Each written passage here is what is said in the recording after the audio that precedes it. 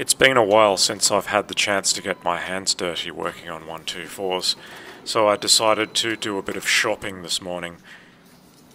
It was time to buy a new battery. It was either going to go into red or into blue-black. This is the size battery that's in blue-black, but I'll tell you now, you can actually put the LH. The difference between the vanilla DIN 65L and the DIN 65LH is the height of the battery, and the 124 is more than capable of fitting the LH version here, and for a few dollars more you get higher capacity. For about $5 more you get about 100 cold cranking amps more, and it fits perfectly in the 124. In fact, I wouldn't be surprised if this was the original battery size anyway, because it just fits like a glove, and the terminals are a perfect fit as well. And yes, astonishingly, that is made in Australia. That made my day. Well, to be truthful, I specifically looked for one that wasn't made in China. Let's see what blue-black starts like now with a new battery.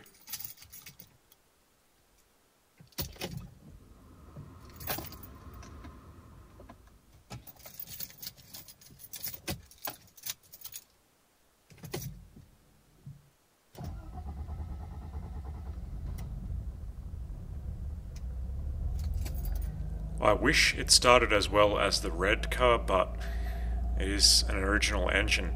I have rebuilt both fuel injection systems exactly the same way, so I have no idea why this car is more difficult to start than red. I think it might just be down on compression when it's cold, in which case I'll just rebuild the engine. I don't care. At least if I can still get pistons anyway. But at least the starter now turns a lot more rapidly than it did before.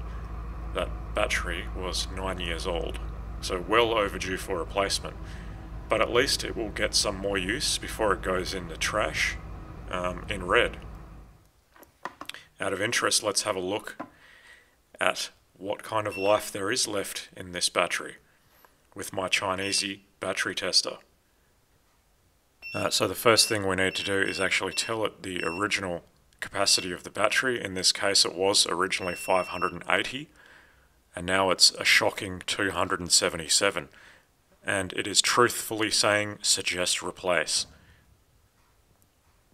Before I go ahead and fit that old battery to red for the purposes of testing, I want to do some air conditioning work. And the first thing I'm going to change is the thermal expansion valve, or TX valve, that sits behind the battery on these right-hand drive cars. So it needs to get out the way. I have most air conditioning parts. I already have the new condenser installed.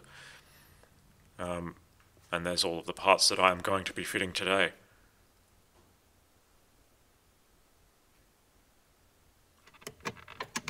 Removal of the thermal expansion valve is pretty easy. There's just a 10mm nut on the outside surface that just needs to be removed.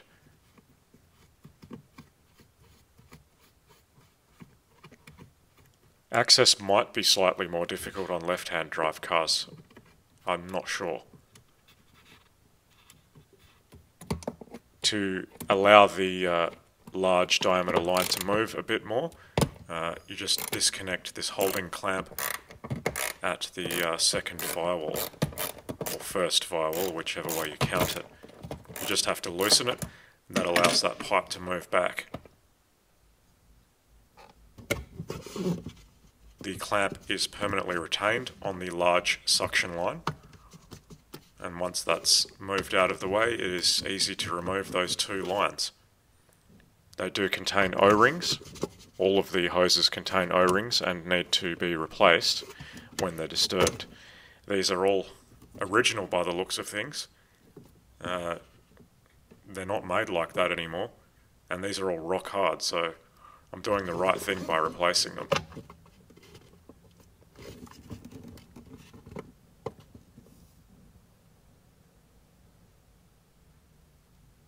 There's also two more screws holding in the thermal expansion valve to the actual evaporator core, and they're two Allen head screws.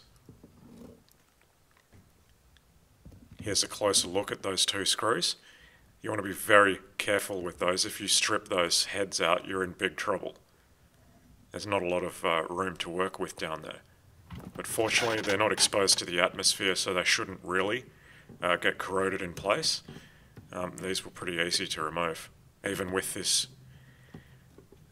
cheap as chips Allen key. I had a similar experience on my blue-black car as well. It wasn't difficult to remove.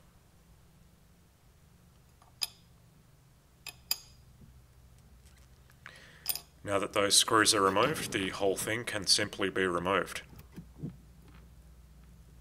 There are 2 O-rings on the evaporator core as well that need to be renewed. One of them retained in the TX valve, as you can see there. I think this is original. I don't see any markings on it, but the kind of price tag sticker that it has up the top reminds me of what MB ones look like.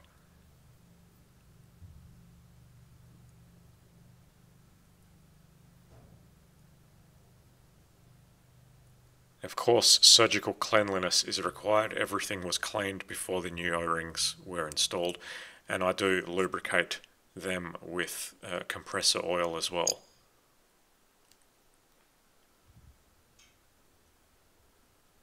So we're starting to make some progress now. The new TX valve is installed with its new O-rings, which you cannot see.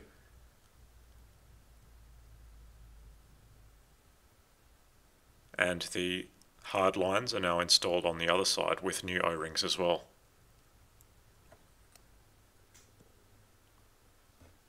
So next we move on to the next connection, the suction line.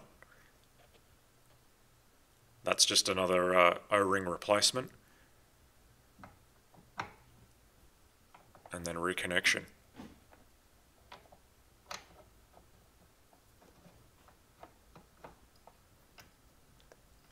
Of course, I replace both of the Schrader valves. The same tool that removes bicycle and car tyre Schrader valves works on these old R12 systems as well. In fact, the Schrader cores themselves, although the seal material is not the same, they will fit in each other. And of course a new cap goes on there as well. Next, it was time to move on to the receiver dryer. That must be replaced when you're fitting a new compressor, otherwise you're putting your new compressor at great risk. There is some botched wiring here that I will attend to later. The receiver dryer is pretty straightforward to remove. It's 2 bolts either side, and obviously the hose connections need to be disconnected as well. I don't ever reuse the 2 switches on these receiver dryers, I just put new ones on there. One of them is a high pressure switch that turns on the auxiliary cooling fans at half speed. That's the red one. And the flat disc shaped one with the botched wiring you can see on the top there is the one that cuts out the compressor when there's no gas in the system. So that's the area with the receiver dryer removed. It's a bit tricky to get under the bracket for the ABS pump, but you get it out anyway. The new one, bare, disappointingly made in China. Not happy to see that ever on anything that I fit on my 124s, but it's just a sign of the times, unfortunately. So that's going in now. I'd probably suggest putting the switches on first before you fit the receiver dryer, because they are a bit of a pain to get in once it's in that position. So that's both lines connected as well with new O-rings, and the other one unfortunately requires removal of the headlight, but I knew that was on the cards one day because I left the headlight half insecured anyway. So that's that line there that needs to get connected underneath the headlight area. and that's the condenser on the left. I was most curious to know if this condenser still had its nitrogen charge from the factory. It would indicate a leak if it didn't, so I got kind of concerned when nothing was coming out, and then wait for it.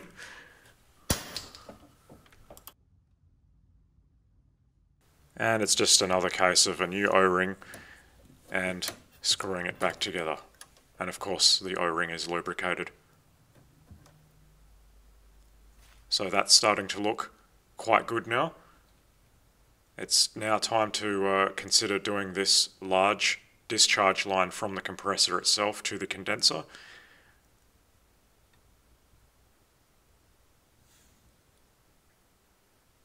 And we're starting to look good. So that's now connected. Note my home mounting technique there, because they forgot to install the bracket on this bare condenser at the factory. I had to make up my own solution, but it works. And of course there's a new Schrader valve in that as well. It's time to get on to replacing this compressor and having to deal with these terrible belt tensioners. I really don't like this design. The latest spring-loaded one is much better, but it's what I've got to deal with. So removing the belt is required, and then it's a case of removing the compressor. There's 4 bolts on that, and there's 1 bolt at the rear where the manifold connects to the compressor.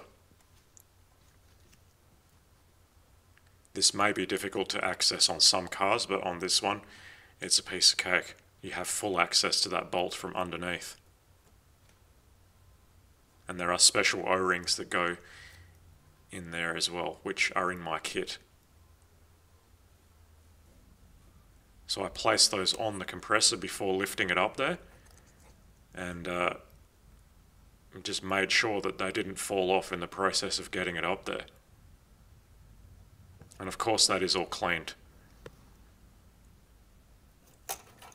Now the compressor is mounted, all 4 bolts are installed, the manifold is tightened up, I can connect my compressor harness.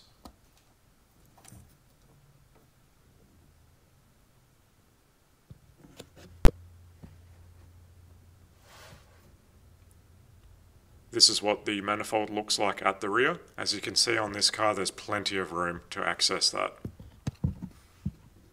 And that's the model of compressor if you are interested. It is not a aftermarket one, it's actually the OE. It's a perfect fit. I have these caps on here just to stop crap getting in the system while it's open. And that's the last hose connection done. With a new O-ring, of course. It's then time to pull a vacuum and check for leaks. Doing this one-handed is not recommended, but that's what I do.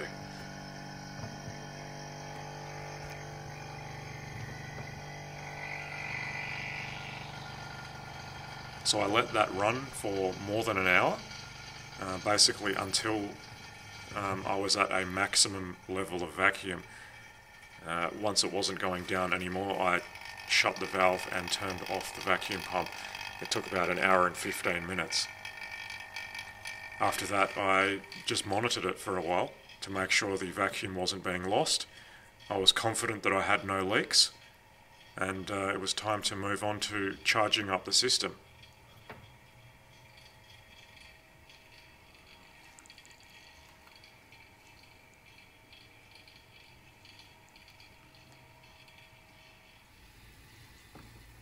So this is the point where I decided to turn off the vacuum pump. It was not getting any lower than this. I'm not sure how accurate this gauge is. It's not exactly professional equipment, but it's done the job. I use the same setup to do blue-black. That air conditioner has worked perfectly for 6 years now on the original charge that I put in it, so I think I know what I'm doing now. Surprisingly, this Chinese vacuum pump is doing well. Because I don't have scales, I today decided to use the actual cans to fill the system just to get as accurate as possible. And yeah, it's charging up now. And it's starting to get nice and cold. So this is the car fully charged now. Note, I still don't have a shroud on the radiator. That is something I still need to obtain.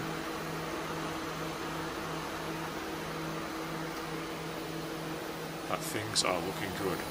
I still have to repair that wiring. I might do that tomorrow. So it's 32 degrees today, it's quite warm.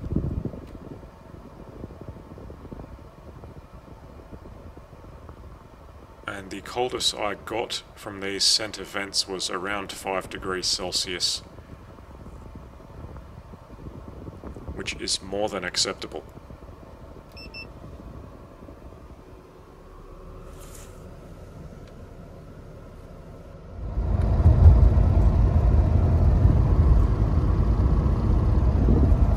I've got to replace this terrible, terrible cluster. The trip meter does not even work, and it's constantly making clicking noises, so there's something not right with it, and it looks like garbage anyway. But I need to get the car licensed with this because it has the correct odometer reading, and then I will fit the other one. I have a temporary movement pass for today, so I am legally test driving this vehicle. The steering is not adjusted properly, so the wheel does not sit straight, but my air conditioning is magnificent. It's nice and cold. I forgot to plug in the vacuum hose into the left headlight after having it removed for the air conditioning work, so I'll have to plug that back in once I get home. And no doubt I forgot to plug in the actual headlight as well, so I probably don't even have working indicators on the left. But in any case, I'm damn pleased with today's efforts, and it's very comfortable driving this car now.